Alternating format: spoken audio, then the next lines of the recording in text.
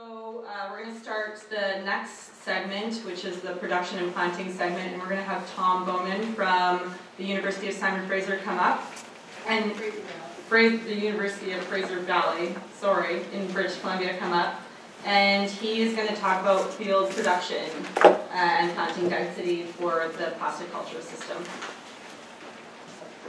My dean was wondering if I had hired on a different university when he read that outline. I was with Simon Fraser University all of a sudden. It is the University of the Fraser Valley that I work at as a horticulturist. I do a heck of a lot of other things. One of the growers I most of the time work with, Alf Krause, is here. He'll speak later. He'll catch the mistakes in my talk.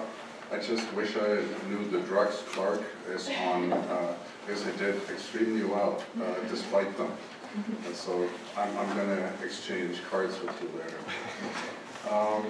We're growing some other drugs, as does Oregon and Washington now, and I get about 10 requests for that stuff, rather than for strawberries or blueberries.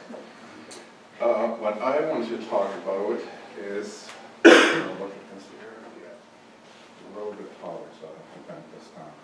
I'm going to talk about the field preparation and the plant density in the system. Can you hear me in the back? This way?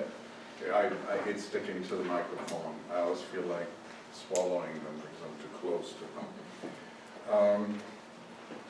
I have some comments on the data that Clark provided. Our data is quite a bit different, not just because of the 10% difference of the dollar, but our labor costs are a little bit higher than yours, or greatly higher. So for us to grow the Mad Row system these days for a processed crop, you break even. So it is something you can consider for labor, to keep your labor happy, but other than that, there's really no market in it, and that's why our industry, actually, the processing industry, completely collapsed. And I'm here to speak about our experience with switching over to the fresh market. So our industry is tiny when it comes to, we used to have 15 million pounds of production for process, 9 million pounds of production for process in British Columbia alone. Never mind the rest of Canada. The rest of Canada doesn't do anything processed really. It's just fresh market on the East Coast and in central Canada, which is Ontario and Quebec. When you ask me today about exact numbers, how much we produce and processing, I'll tell you diddly squat. That's the number. That's the exact number. It's absolutely irrelevant. We purchase fruit now for those processors that require the fruit for processing markets. We work together. We've got a whole network similar to you. It's just differently structured. We have the BC Ministry of Agriculture, and which is for you the state, for us the province, and Agriculture Canada, the federal agency, sort of like the USDA.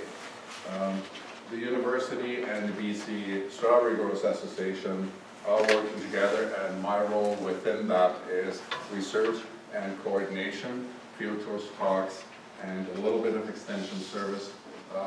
My job at the university is one that could be best described as teaching only. Did I pass on that fantastic slide? There you go. If we had strawberry like this all the time, especially presented like this, we wouldn't be sitting here. People would be lining up at our door. And this is what I want to hammer home today in every single one of my talks, is the quality. Quality, quality, and quality. And you have to look at the varieties to fit that quality that people want.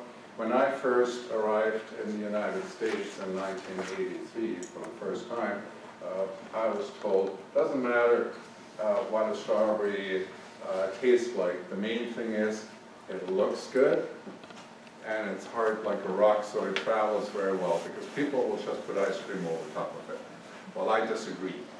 I think the people of the United States, too, just like in Canada, are a little bit more distinguished in their flavor. They drink wine. Otherwise, they would never drink wine. They would just get grape juice and put some ice cream on it, too.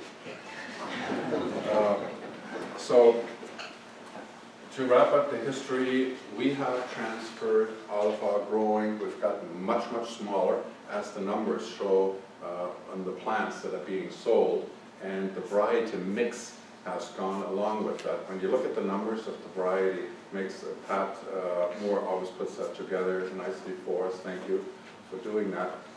And that's reported from the different nurseries. It shows clearly what the varieties are. And the processing varieties have vanished out of our mix or have become insignificant, and the fresh market varieties have gone up. And yes, flavor. We do want flavor in them. It is essential. People now in the interior, again, just like here, you go across the first set of mountains and you have the drier regions and the hotter regions. In the interior, people are buying strawberries fresh actually by variety. Sort of like your Cabernet Sauvignon and the other different wines. So the varietals, it's starting to be very important to advertise with what variety you actually have.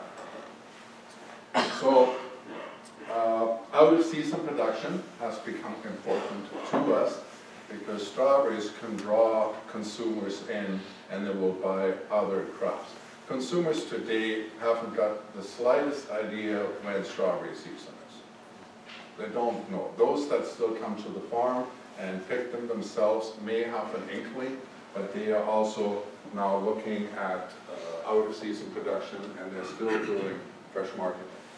So people are going for Christmas, oh, let's get a basket of strawberries. Doesn't matter where it comes from. It could come from the moon.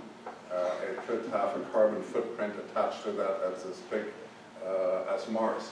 It doesn't matter. People will still want the strawberries now. January. Somebody has a birthday in January. They still want the strawberries. Okay. Out of season, very, very important. Value added.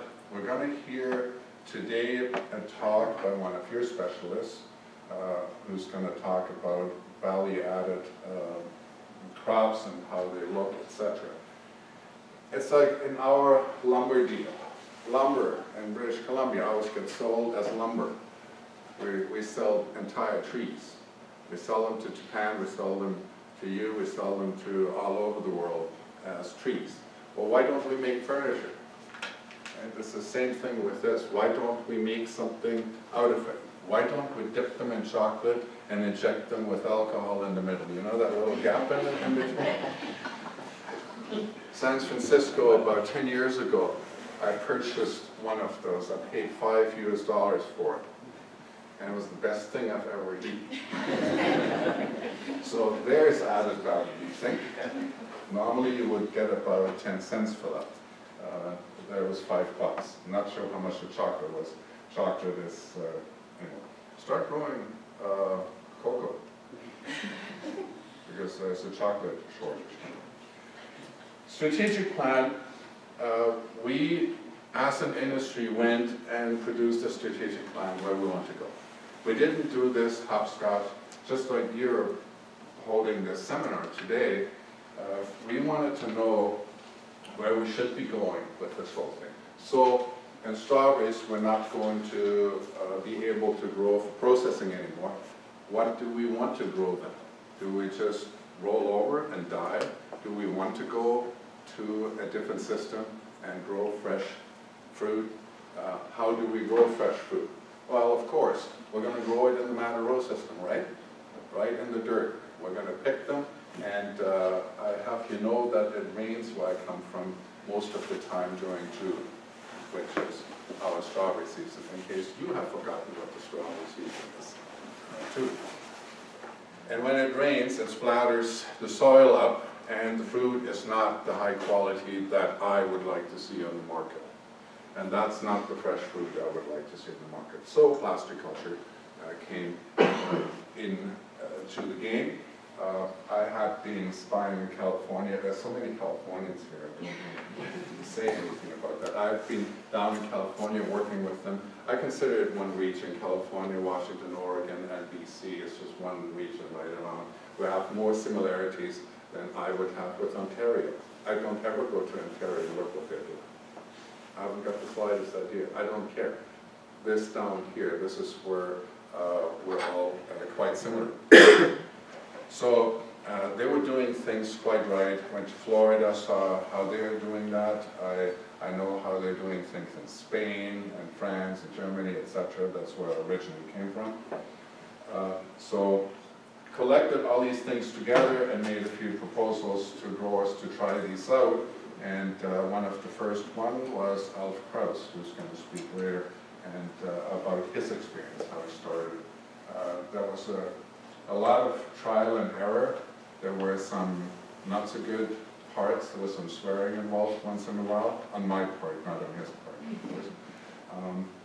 But it worked. Plus, we retained the BC reading program. I cannot urge you more in keeping your reading programs, your local reading programs, and the testing in your specific climate. I can't overstate that. It's very important. Every time I get a new variety out of Ontario, or out of Quebec, it fails. Every time. Did you want to add something to that, Chad? Thank you, Tom. I was hoping you would skip that. So, as for varieties, I've been asked to talk about varieties. It's really boring. For June-bearing varieties, we still grow quite a bit of totem, some of the Stolo. I've been able to suggest that name. Pat turned around and shook his head on Stolo. Please don't try that here. Puget Reliance, a very good variety for us. Rainier, yes, Hold Rainier, good flavor. It's been used in breeding all over the place for its flavor, but it's soft. It doesn't stay on the shelf too long. And we've played around with Clancy and Lamour, and Alfie, you're going to say something about them, I hope, right? Yes, sir. About one of them, at least, right? And somebody talked about romance novels. There you go, Clancy and Lamour. The neutral varieties. The other varieties, there's a little bit of an emphasis on that. The first time I got my hands on the Albion, and I had something like 100 plants, and I tasted the first fruit, I'm going like, what is this? Is that a Rainier, or is that something totally different? That's some of that stuff that I pick in the mountains. Well, it wasn't. It's a fantastic variety as far as I'm concerned. It's not too firm. Every time I go visit a field day in California, they tell me, what are you talking about? This is very soft. There's a variety I could throw at somebody and kill them with it. And they say it's slightly soft. We harvest the variety perfectly fresh for the local fresh market. And that's the ticket. If you pick it for shipping it from Timbuktu to Chicago, you have to pick it a little bit on the unripe side. If you pick it fresh, it has this developed flavor, it has that sweetness. It's just, to me, it's unbeatable in flavor. There's a new variety, Monterey, and another new variety, what is it? I have it listed here, San Andreas. Both of those outproduce the Albion, but in flavor, the Albion outproduces all of them. We did flavor testing at the fruit stand at Krauss Farm, and it didn't matter what we put in there. Totem, this, that, and the other, even Rainier or Hood or what have you. It didn't matter what we put in the mix. People would always separate the Albion. There was just the odd person, and they even looked odd. That would pick another variety.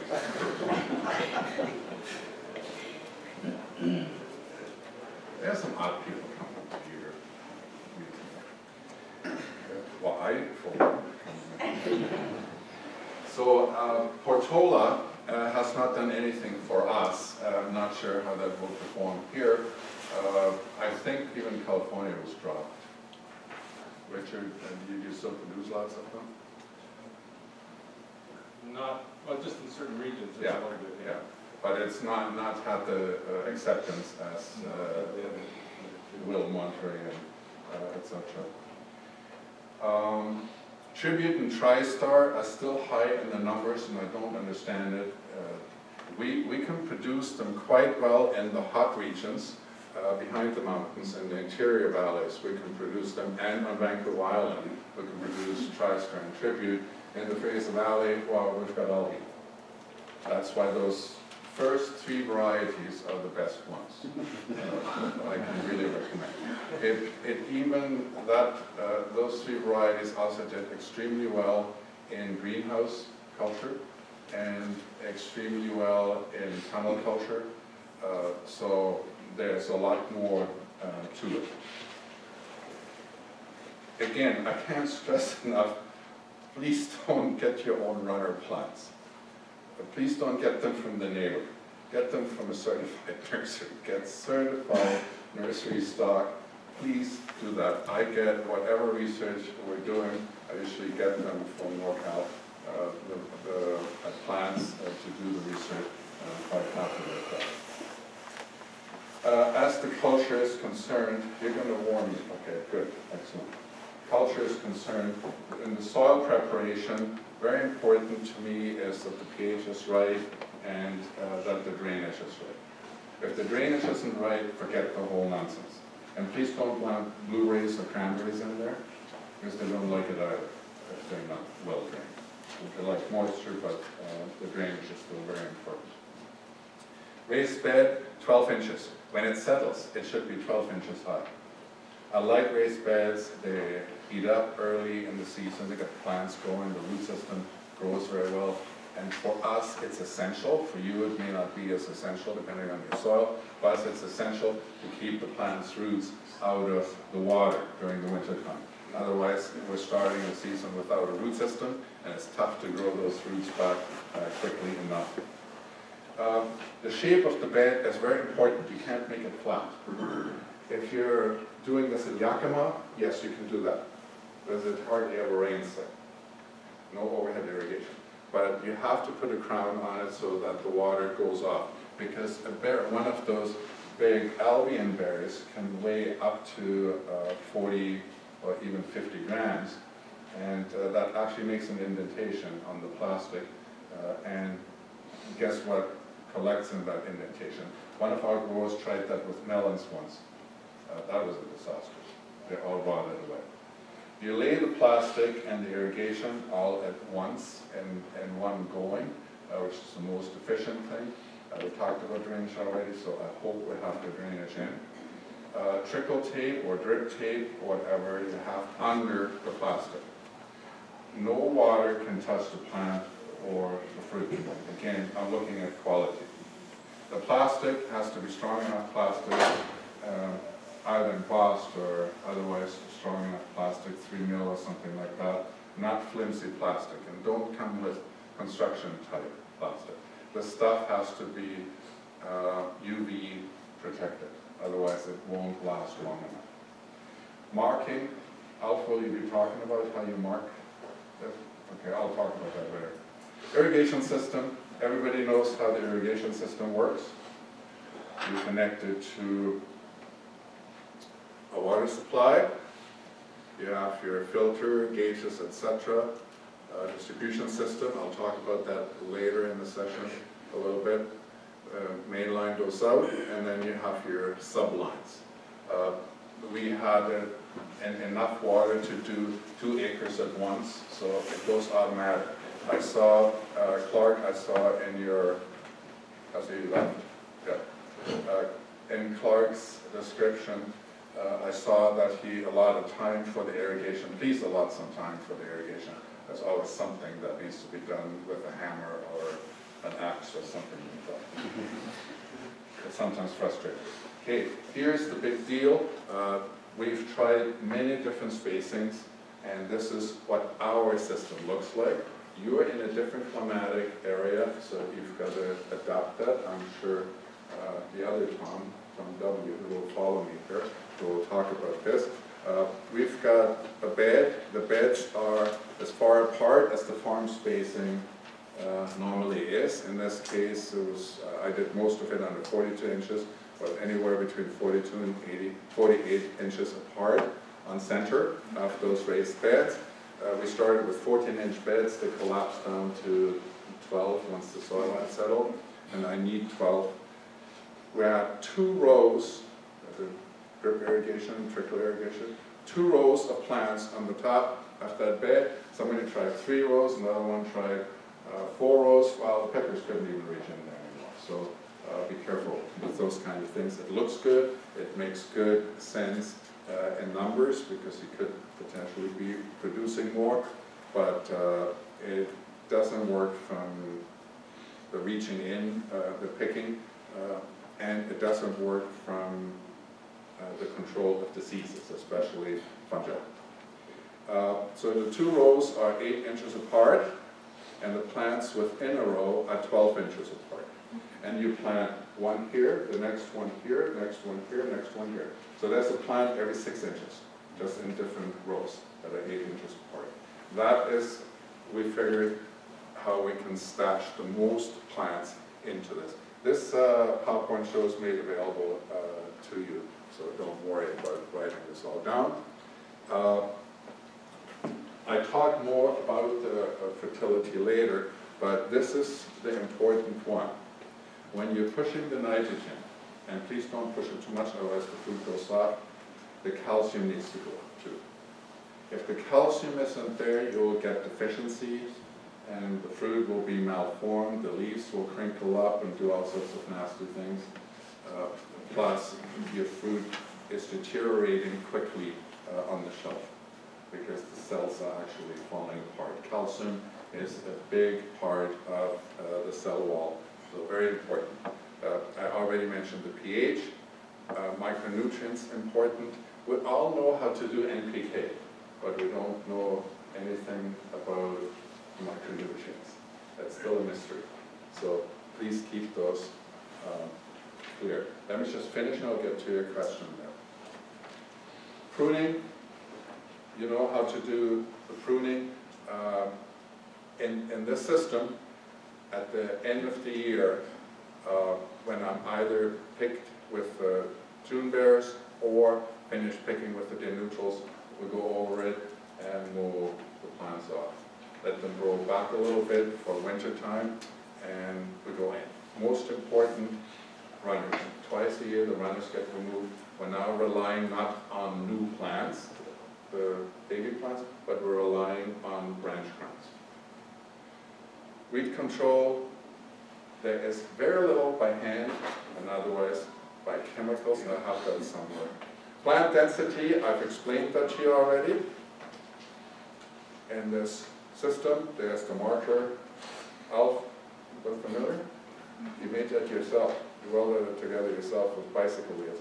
All sorts of different ways to do this. That's how you lay the plastic. Whoops.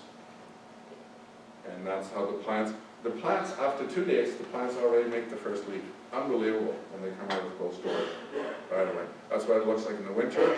All the water, in this case, the ice shows it better, is in between the rows and not on the plants. And that's where I learned it all from. And that's how you spray.